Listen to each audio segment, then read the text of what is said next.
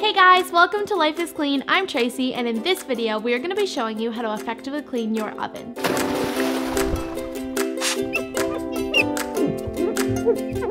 Now the product we'll be using today is Thor Oven Cleaner. This product is specifically designed for ovens and other hard to clean cooking utensils, so your pots, pans, barbecue grills, and ovens can all be cleaned with less effort and better results. And what we love about this product specifically is that it eats away at food particles, grease, and other stubborn residue effortlessly with its deep penetrating foam, leaving your oven with a clean and fresh scent. Now you can use this product on a warm or cool surface, but it is recommended that you preheat your oven to 200 degrees before cleaning, and then make sure to shut your oven off while you're cleaning it. And also, if you're working with an electric oven, be sure to shut off that current before cleaning as well.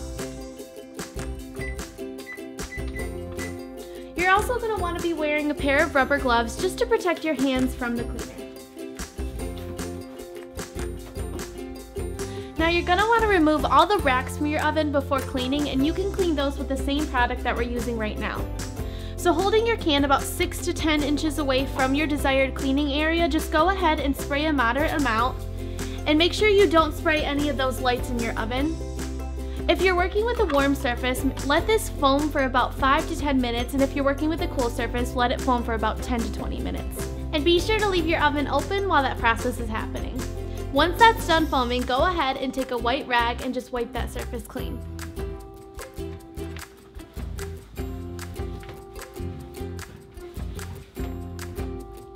Then go over it with a damp rag just to rinse off any residue that may be there.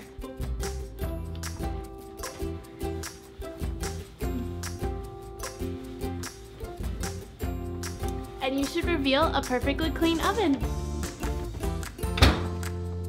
Thank you guys so much for watching our video. Don't forget to subscribe to our channel, and be sure to check out these products on lifeisclean.com. And remember, with our help, life can be clean.